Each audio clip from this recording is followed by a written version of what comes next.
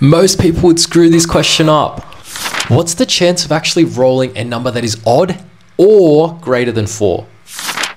Okay, so let's go through the problem setup. So you're rolling a fair 6-sided die here, numbered 1 to 6. What's the probability of getting a number that is odd or greater than 4? Okay, that's a really big one. So we first list the outcomes. The outcomes here are 1, 2, 3, 4, 5, 6. Those are all the things we can get on the die itself. Then let's look at the first situation where we're getting a number that is odd. So the numbers that are odd are 1, 3, and 5. Now let's look at or greater than 4. Let's look at the numbers greater than 4, which are 5 and 6, not including 4 because that's not greater.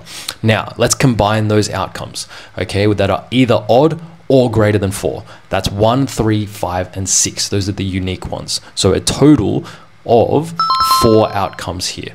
Okay, now let's go through the total possibilities. There's a total of 6 outcomes on the die in total. So the probability is 4 out of 6, which is 2 out of 3. A really common mistake though, don't screw this up.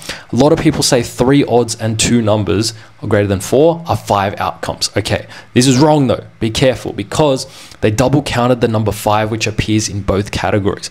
Always list the outcomes to avoid overcounting, just like we did up here. Send this to someone who always screws up probability questions.